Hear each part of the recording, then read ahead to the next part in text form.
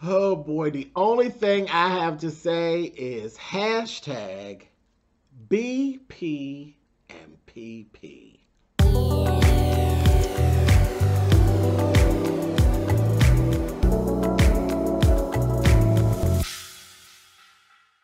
Hey guys, thanks so much for clicking on the video. This is my review for Kandi and the Gang. This is season 1, episode 4. Listen, we're 4 episodes in. I'm still on board. I'm still enjoying. I'm loving these guys and girls. Very interesting. Very interesting. They are doing a doggone thing. I've been watching now Kandi's after show as well, which is called Speak on It. It makes me laugh every time she does. It's called Speak on It, but that's what she says every time they start. It's just Speak on It. I'm like, Kandi is so silly. She knows how to brand. She knows how to market and how to brand and how to say and do things that just stick in your head. But she did a really good interview with the OLG. She did one with Philip.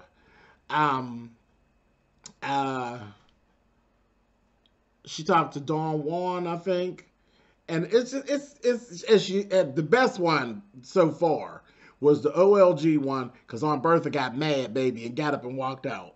She just got pissed off, and said, I'm out of here. I'm done. You know how she did. And then the one with Brian.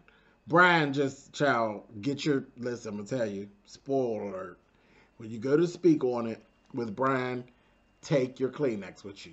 You're going to need them. It was really, really good. But anyway, let's talk about this episode.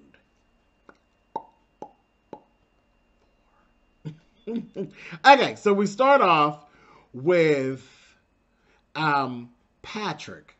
Petty Patrick. That's what I'm going to start calling you. Old Petty Patrick. You cute, but you messy. You messy just like your godmother. So, yeah, Kandi's your godmother. You petty. He brings Safari down to the OLG. And then they sit at a table right in front of Chandrika. See, you and Chandrika got some unfinished business. Now, you can keep telling us anything that y'all want to tell us. But y'all got some unfinished business. Y'all ain't done with each other. Whatever that was y'all was doing, ain't that what you said that's what y'all was doing? It was so good that y'all can't let it go. Feels so good, my mind can't let go. Y'all remember that? Patrice Rushen used to be the jam. But y'all know what I'm talking about. Y'all probably too young to know that song. But Patrick and Chandrika, y'all go look at that, honey. Feels So Good by Patrice Rushen. That's what y'all got going on, honey. Your mind won't let it go. Oh, yeah. Baby, that thing, I think y'all both let each other have it. I don't think one got the other one matized. I think they got each other, baby. They was blowing it up. They was tearing it up down there to the OLG. And they can't leave each other alone. They're just silently feuding. And it's like, okay, cool. Safari,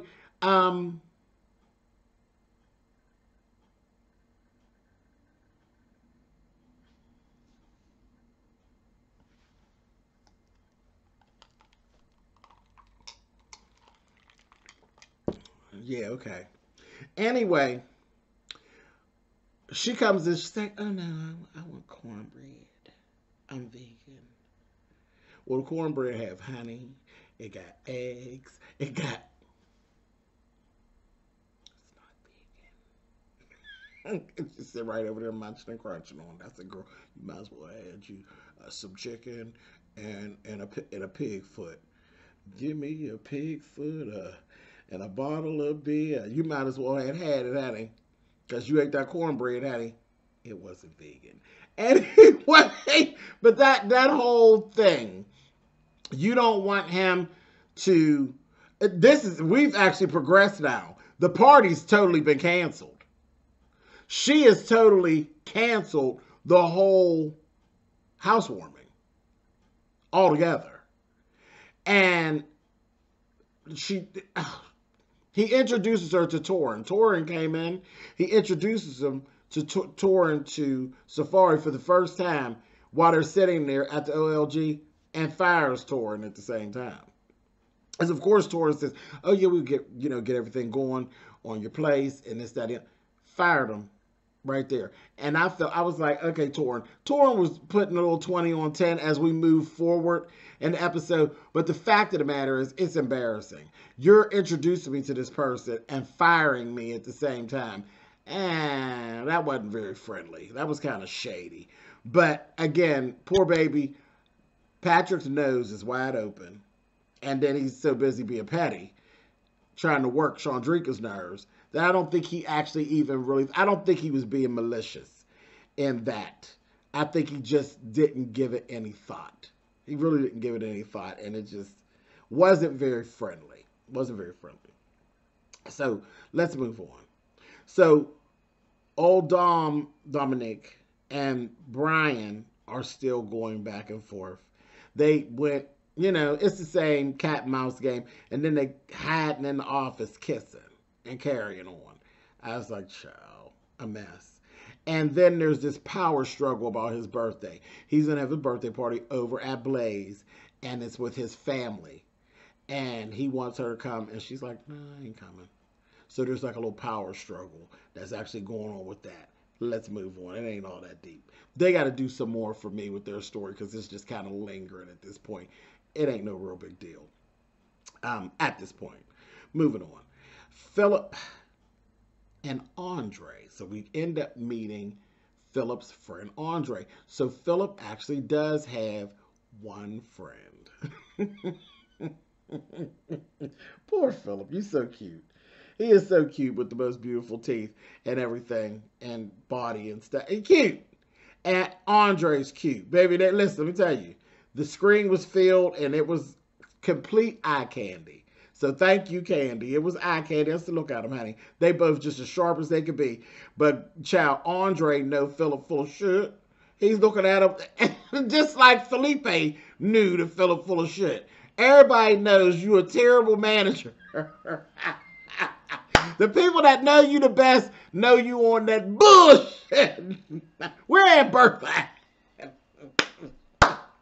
It take our Bertha to tell you on that bullshit, and everybody around you know it. So that was nice to see that he got one friend, and that's nice. Moving on.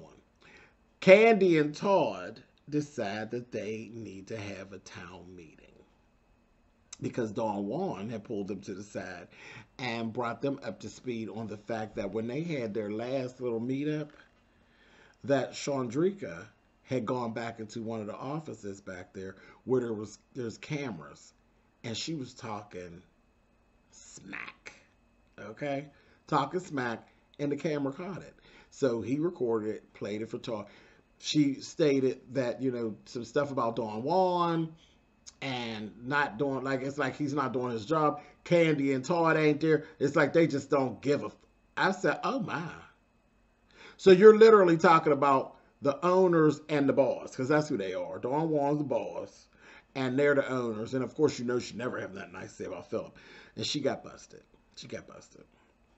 So, Kandi said, well, let's have this town meeting, and let's do a, and I'm taking this out of context because before, this is the meeting. I'm sorry.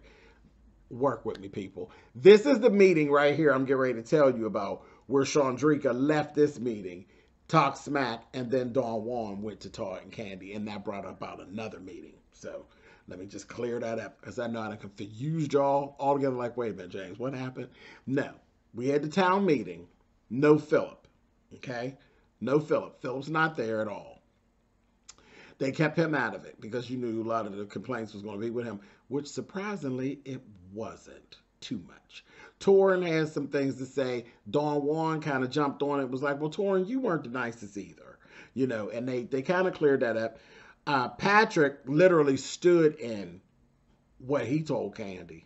And Kandi had played it. He You ain't teach him yet, good Kandi, how to play this game, how to be the bone carrier.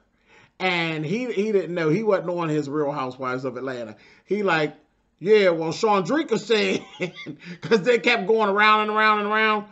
And Patrick's like, Chandrika said this and Chandrika said that. And I said, oh, well, you can't use him no more. He told it all. He stood up in it. And Chandrika, hashtag BP and PP. She backpedaled pussy body like she ain't know what he was talking about. Okay? Chandrika has all this pent up anger and she starts going at these people that work. They're the servers. Telling the lady to shut up and just acting ugly. Acting ugly. And the meeting ended up being a bunch of people telling on each other. A bunch of people telling on each other. Whereas the whole meeting was really about the fact that you standing out in the street talking about the food ain't good on one day and it's good on another and all that little nasty stuff you're saying. You talking smack and it's coming back. And you BPing and PPing. That's a mess. Anyway, Kandi said, listen, this is what we're going to do. We're going to have a team building event. We're going to have a team building event. And it's going to help us to build the rapport around here. They also talk about Chandrika and always being on that phone. Because that's all you ever see her doing. What's she supposed to be working? Now, I don't know. But I know most jobs, you ain't even allowed to have your phone out. Ain't allowed to have your phone out. There's some jobs, if they see you with your phone in your hand, they will let you go. Right there on the spot. You don't even have to be on it. Just have it in your hand. Have it in visuals, in sight. And they'll let you go. So, that's the best. And then Brandon.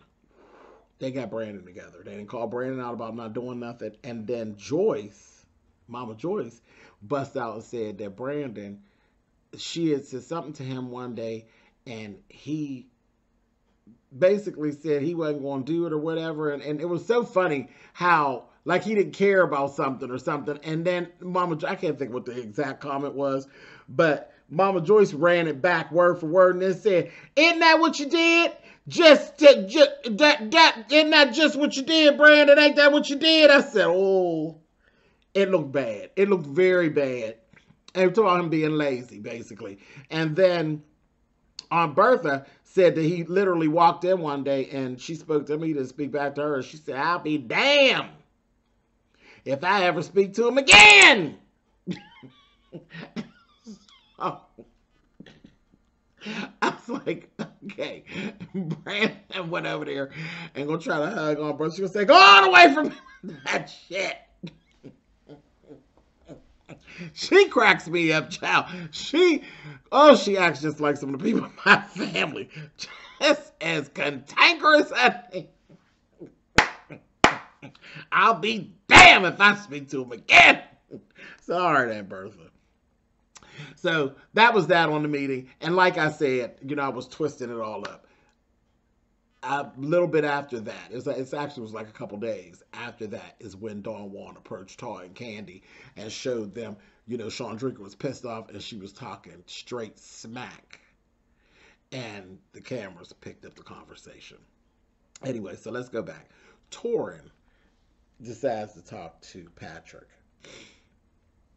about how he fired him and that kind of thing. And then also his little situation with Miss Safari and how he's basically changing.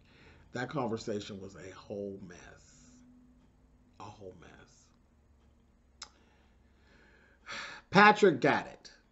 He got it. And he apologized to Torrin. No fight, no argument. He's just so laid back. Like, he's like, okay. He apologized and told him, I'm a little whipped right now. And that made me fall out laughing like, okay, well, what more do y'all want? He didn't already told y'all. She didn't put that thing down on him. She put the boom down on him. So what more do y'all want? It just is what it is at this point. Y'all just got to take it for what it is. And that's it. Ain't nothing you can do about it, baby. Tucci always wins. That's just the way it is. Anyway,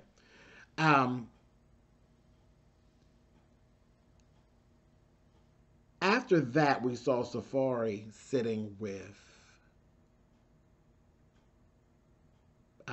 Patrick. And Patrick asked her again about the party. And baby, when I tell you, no, I'm sorry, he called her. He called her. And she told him, I said no to the party, this, that, thing, and the other. And then she hung up on him. After that, because that was directly after the conversation with him and Torrin. After that, we saw him sitting with her, and he brings it up again. And her whole thing about not having a party, she kept saying, everybody don't need to know where you live.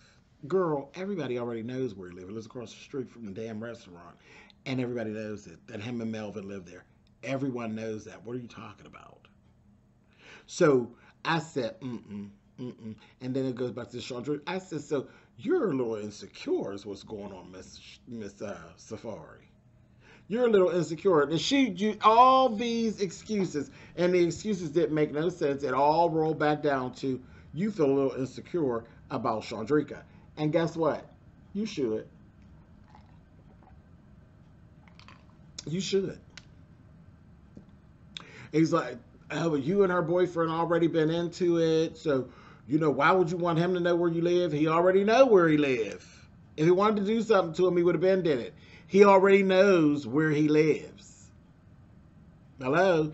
He got the GPS. He's banging the GPS. As long as he got Chandrika, you know he knew where he lived. Like, stop it. That's all ridiculous. Girl, it's all coming across very petty, very immature, and the thing is, you have insecurities as pertains to Miss Chandrika and how she was banging your man. And you should. You should, girl, because guess what? From what I'm seeing, girl, they was tearing each other's little stuff up, honey. And yeah, you might want to be a little uneasy about it. I get it. This is the part that shocked me, though. When he said, because they were actually going down, he said, well, let's just build a list. Then we're going to go to the party for, she's like, oh, you know, I'd go off of energy and all of this old stuff. We'll go to Brandon's party, and then you'll be interacting with the people, and then we can go back to the list and say who yes and who no. He said, they're writing up the list. She said, oh, well, that's okay. That person's okay. That person gets to Torrin, and this is what shopping when it's got to Torrin. She said, no. Well, wait a minute, boo. Why don't you like Torrin? Torrin ain't did nothing to you. Torrin was very nice to her. I was like, what is that all about? What is that about? I think that she don't want him around nobody that can actually get him to do what they want, like her. Because with Torrin, he turned everything over to Torrin. Like, he's like, okay, yeah, you design it, just tell me what I owe. And then when she came, she's like, no, I'll do it. So I think she's kind of about anybody that he'll listen to. See, my thing is, I want to see her interact with Kandi or with the OLG. And then that'll tell me what I think really about Safari. I ain't really going to get down into what I really think about her. I ain't going to say nothing. I want to see her interact with the family. That's what I want to see. Okay, so moving on from that. But that Torrin thing just blew me. I was like, what? That was weird. Anyway, moving on. Richard and Brian. Shardo. He had went over to see Brian, and they over there talking, child. And that's where Brian, and see, it is the truth that they feel like they can override things that Philip does. And he's like, oh, I've been working on my own business, and it's been really picking up. You know, he's making those soulful egg rolls. And he's like, I've just been working on my own business, and that's why I hadn't called Kandi yet. So they really do believe they could just call Kandi and overturn things that Philip has done. That is not good. That is not good for business at all. But they talked about that. They talked about the business. Chow, Shardo had Brian make this egg roll so hard. I said, Chow, what is it, a potato chip now? They looked really good, though. Like what he did, it looked good. It was very interesting. But he made it so hard. And I said, Chow, that is a kettle corn chip. It was so crunchy and hard. Then they actually talked about Brian and Dom and the whole bull crap of that. Like the whole, it's just bull crap. They're working together. It's a conflict of interest, and it is actually infiltrating into the workplace. So a mess. Moving on. So they had the party. We're at the party with Brandon's family. Nothing to see here, folks, at all. Dom actually showed up in this little dress, and the parents, they were satisfied with her. They were satisfied with her. He's just so, I don't know how I felt about that though for one of my boys, because it's like he's throwing himself at her. She's kind of like playing the back.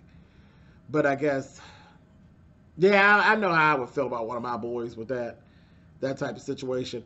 But again, growing up, that's what my grandmother always said you wanted in a boyfriend. You wanted the boyfriend that likes you more than you like him. So going by what I was actually taught, that's exactly what I was taught. But then being on the parenting side and you have boys of your own, do you really want to watch your boy go and be throwing themselves at a woman or a male or whatever they prefer, that you could clearly see they're not as much as into them? So it's kind of hard looking from a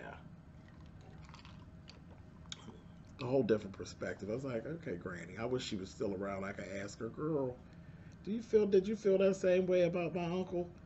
But she probably did, because truth be told, my uncle found a woman that liked him more than he liked hers. Moving on, because here I get in trouble. I'm moving on. I think my grandmother taught my uncle that same lesson.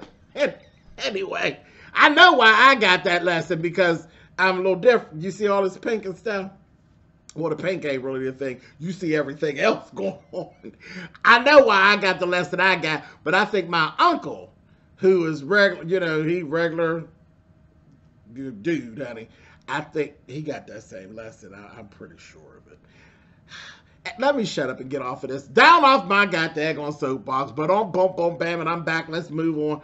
Child, Lord have mercy. I know I ain't editing that out. Let's move on. The party, nothing to see here. No real big deal. Only thing, Torin and Safari got to actually interact, and she still, like, everything got cleared up, and it was like, he's like, I was really embarrassed. Like, I got fired, like, right in front of you the first time I met you and stuff. It just kind of threw me off. He's like, but, now I'm saying, I think you're cool and everything like that. But nothing, and nothing had to do with her. It had to do with him, and all of that. I don't know. I think she just don't have it for Torin. And he's like, so now are we having a party, or what are we doing? And she's like, I talked to him. I don't think there's going to be no party, Torin, honey. I don't think she's having a child. And it ain't got nothing to do with you. Well, she don't like you either. But it really has to do with Miss Chandrika. Power. Or you giving up your power. Because you got some power over him, too. But you giving up your power to Miss Chandrika. Not a good move. Moving on. Last thing.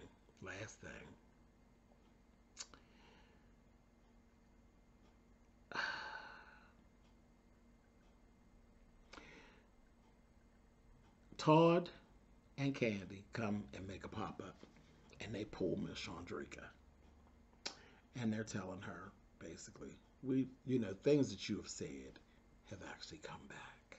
They didn't tell her, about Dawn Juan and the tapes and none of that. They just told her, we've heard what you've been saying, and this is the thing. They took us into a cliffhanger. Candy's like, why do we want to keep you on board if you're talking about us like that? You're like in the street saying that we don't give. Like, what is that? Like, what are you doing? And she's, Kandi was trying. It was so funny because when Kandi was going into the meeting, Kandi was feeling a kind of way. Like, she didn't want to have the confrontation. She just didn't. She's like, you want to do it now, Todd? He's like, mm-hmm. Todd's here for the bullshit. He's like, I don't care nothing about these people. I think Todd really want them all out. Like, Todd is Team Phillip. Like, just clear it out and let's start over. I probably would too. I probably would have. But, it is what it is. As far as my business goes, as far as the relationships, love the kids. But I'd have fired all their asses. Anyway, Kandi's talking, and she's not being forthcoming. She's sitting there looking simple, and she's trying to figure, well, who said it? Well, who said it? It's not about who said it. You said it, and you're not saying that you didn't say it. Thank God that she didn't sit there and say she didn't say it, and they actually heard you. Because they haven't told her that they actually heard her actual voice saying it. She's sitting there, she is like consumed with who said it. Who gives a damn? You're talking to the owners of the business that you are talking badly about, and they're giving you a paycheck every 2 weeks. And Kandi bust her down and said, girl, we need to figure out, do you want to be here? And it actually cut out there. Girl, the whole thing, like I said, was BP and PP. Backpedaling and popping. Not a good look, Miss Chandrika. I can't wait to see where we go from here on the next episode. Look like she's going to be doing more of this sleuthing and Inspector Gadgeting, trying to figure out who said it. You said it! That's who said it, you damn fool! Anyway, I'm out of here. Child, I've been all over the place with this. But I'm putting this up just like it is. I ain't edited nothing. Nothing. It was a big whole roller coaster ride. Listen, I had a good time. I hope you had a good time. This has been Kandi and the Gang. Season 1, Episode 4. I love this little show. I do. I really do. I like these kids in all their messiness. They are messy. Messy, messy, messy, but they are a good time. They really, really are. And that OLG, I just can't get enough of them, honey. Anyway, I'm out of here. I'll see y'all on the next episode. Bye, y'all.